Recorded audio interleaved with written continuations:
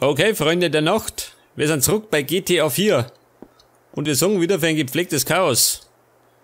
Und gerade war ich noch in der Küche, gell? Bisschen Brotzeit machen. Ja, was ist denn das da? Mein Laptop schön. Mit durchsichtigem Bildschirm, geil. Der letzte Schrei.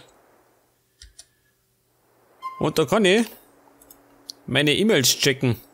Ich checke mal. Selenora. Ja gut, den kenn ich nicht. Der Mr. Fackler. Der Brucey auch. Und für den soll ich wieder ein Auto klauen. Ja gut. Den machen wir gleich mal, gell? Eine Mission zum Warmwerden. Bevor es dann richtig ernst wird. Wir haben nämlich noch einige Auftraggeber. So, mein Kumpel. Weißt du was nicht? Ja, was ist denn das da? Geil. Komm, aussteigen. Heute fahren wir Limousine. Ein Schlampenschlepper. Und was für einer? Mit Vollgas durch die Innenstadt. Sag mal, wenn ich mit diesem Ding um die Ecken drifte, ha? Dann mal fliegen die Fetzen. Was echt? Ich drifte. Gottes Willen. So, gerade da. Ja, sag mal. Jetzt habe ich schon wieder die Polizei im Sack, gell? Baby, geh weg. Oh. Da fliegt das Rindviech.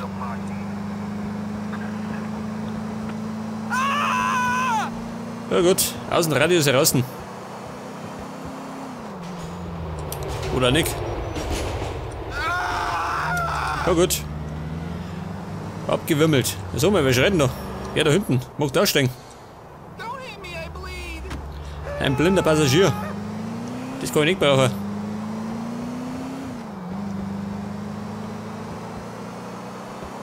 Ja gut. Ich werde erstmal schauen, dass ich dieses Auto klauen kann. Und dann werden wir mal zu meinen Auftraggeber schauen.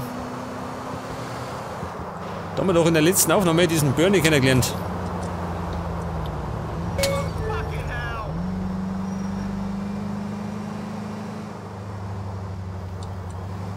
Was echt? Ich setze jetzt am Drifter. Ja gut. Ja, da schau her. Da fährt das gleiche Auto. Ja genauso, so mal. Das ist ein Modetrend.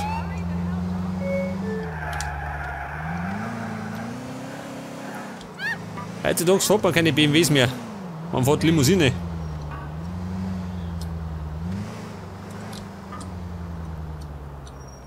Ja, so mal, hey, warte mal. Macht ihr mir Konkurrenz oder was?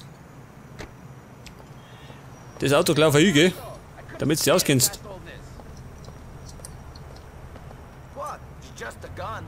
Ja, wie schaut denn aus? So, mal was treibt denn der? Kumpel, aussteigen. Deine Zeiten sind vorbei.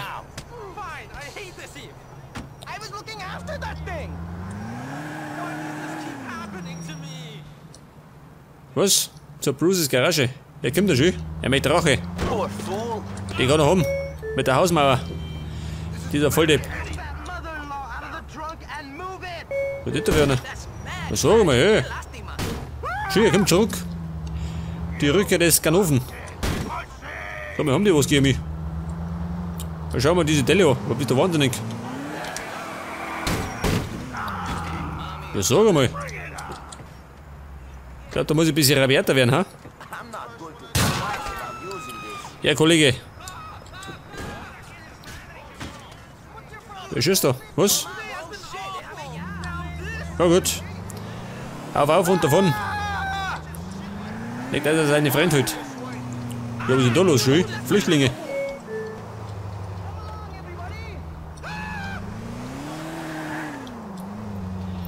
Ich fahr mal da rundum.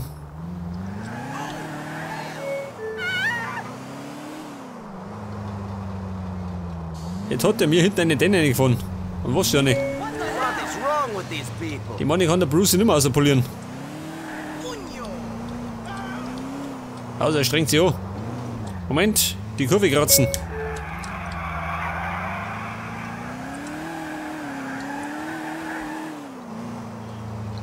So, guck mal, das Auto schaut aus.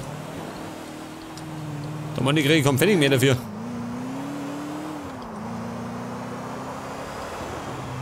Mit Vollgas in den Untergang. Hey, ein Moped. Ja, nur eins, ja, so mal. Das Moped-Paradies. Ich kann es aber nicht verschrotten, weil sonst verschrottet die Kiste noch mehr. Rosie. Öffne Türen und Fenster. Da bin ich.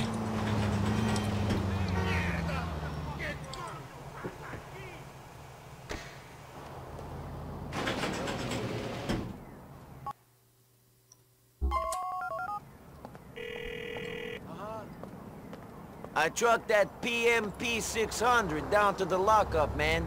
Well done, my friend. Well done. Sure, Brucey, sure. Just let me know if you want another thing. Ja gut. So mal. Ja, Kollege, wie schaut denn aus? Zuski, gell? Da bleibt er fit. Jetzt brauche ich erst einmal eine Weste, oder? Pass auf. Der nächste Waffenshop, der ist gleich am Sick.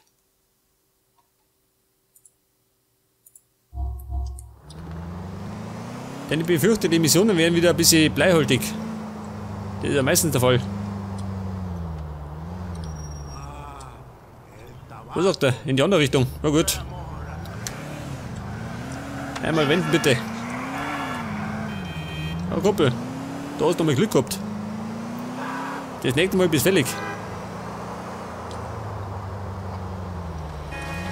Ja, so mal Torverkehr. Und immer diese Mopedfahrer, die durch die Gegend fliegen. Das kann ich gar nicht ausstehen.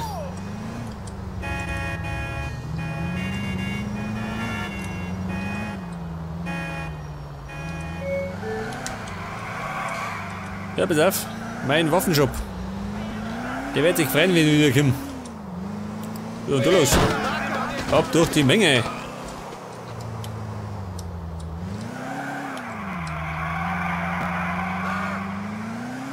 Na Kumpel, haut sich aber von der Bing. Der Dwayne, ja, was möchten die? Hey, son, it's me. Hey, man, I'm bored. Will you take me down to the gentleman's club? Was möchte er? In den Stripclub? Nein. Sorry, man. I'm too busy for strip clubs just now. Okay.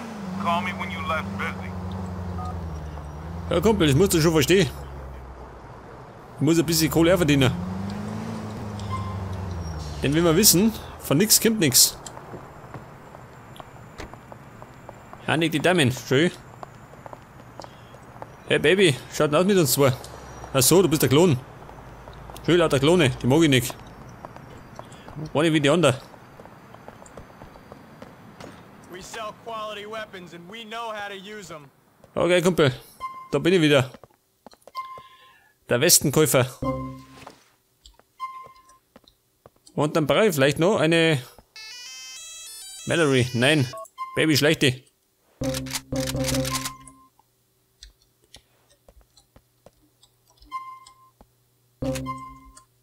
Ja gut, wie schaut das mit der Sniper? Die könnte eventuell ein bisschen besser sein, hä? Halt die unter. Was kostet die? 8500. Ja gut.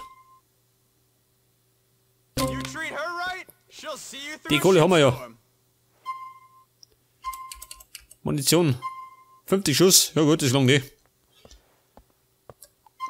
Eine Panzerfaust. Die haben wir noch nicht.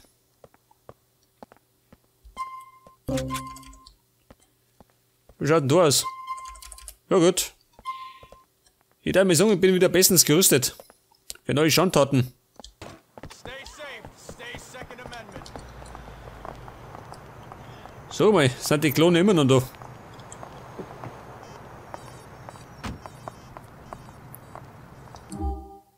Und wir haben 3 Auftraggeber schon. Das ist dieser Bernie.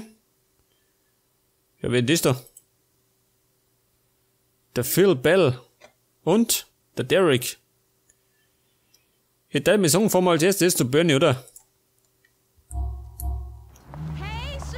Den haben wir in der letzten Aufnahme kennengelernt. Mit Vollgas zu Bernie.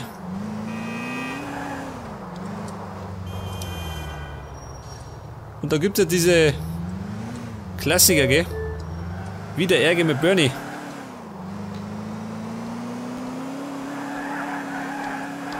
Oh Gott, Vorsicht! Sobald gibt es einen Unfall mit mir. Oh, Richtung Sonnenuntergang. Dem Horizont entgegen. Oh Gott, mein Leben endet gleich. Mit Vollgas in die Innenstadt. Moment. Oh. Gottes Willen. Ja, Freunde. Da können wir ein bisschen gekehrt. Der Little Jacob. Nein, Rasta. No, I can't go drinking just now. Yeah, man, no problem, man. Just call me when you're free. Ein Rasta, der saufen tut, das so mal.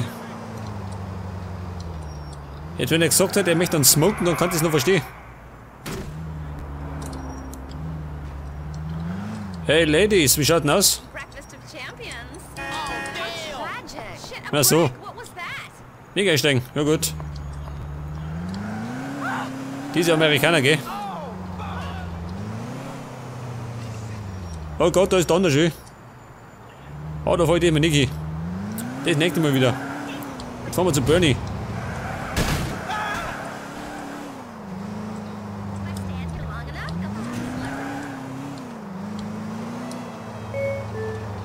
Ja, wo wohnt dieser Bernie?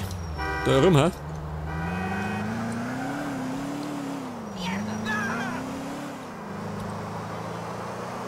Vorsicht, Bodenwelle.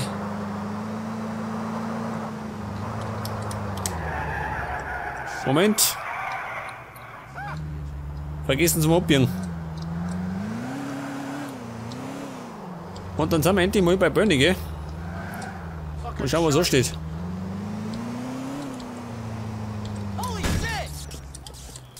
Ja, Freunde. Laterne fällt. Sag mal. Was rennt denn da jetzt umeinander?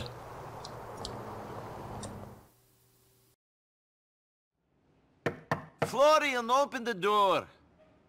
Nemoj desi peder. Bavarian-austrian, and I told you it's Bernie. Then Bernie, open the door. What's going on? Come in, come in. The haters are trying to kill me. I can't stand it. I won't stand it. It's not fair. I'm just being me. Bernie, what are you talking about? I came to this country to be myself. To get away from small-minded, angry, macho pricks. Oh, like me. Yes! Well, no. Well, you know what I mean. It was hardly the most progressive place. How does my hair look? Fine. I put a rinse in. Tawdry night. Nice. Bryce found some gray hairs. If he leaves me, I'll kill myself.